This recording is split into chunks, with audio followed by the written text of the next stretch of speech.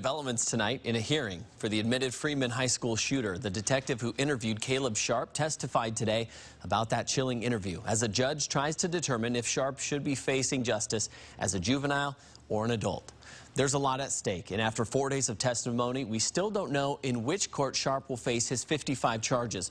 Freeman freshman Sam Strahan was killed in that third-floor hallway back in September of 2017, and 3 other girls were injured when Sharp said he fired randomly down the hall. 4 News Now has been in court all week to help you understand this important decision and how it will be made. Hawkhammer sat in our courtroom today. He's live now with continuing coverage. Aaron, in the second half of this afternoon's testimony, we heard prosecutors really start to hone in on providing evidence for the Kent factors, which are ultimately what Judge Michael Price will base his decisions on.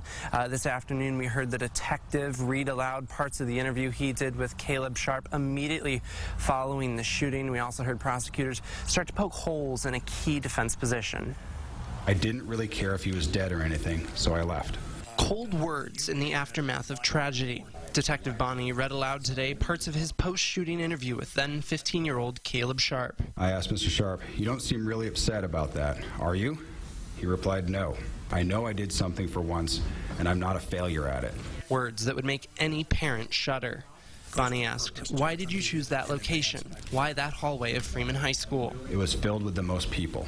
Any particular people? He replied, "No." Detective Bonnie then said Sharp told him he'd thought about doing this for 2 years. I knew I was going to go to jail. I wasn't going to try to say, oh, they're going to love me or anything.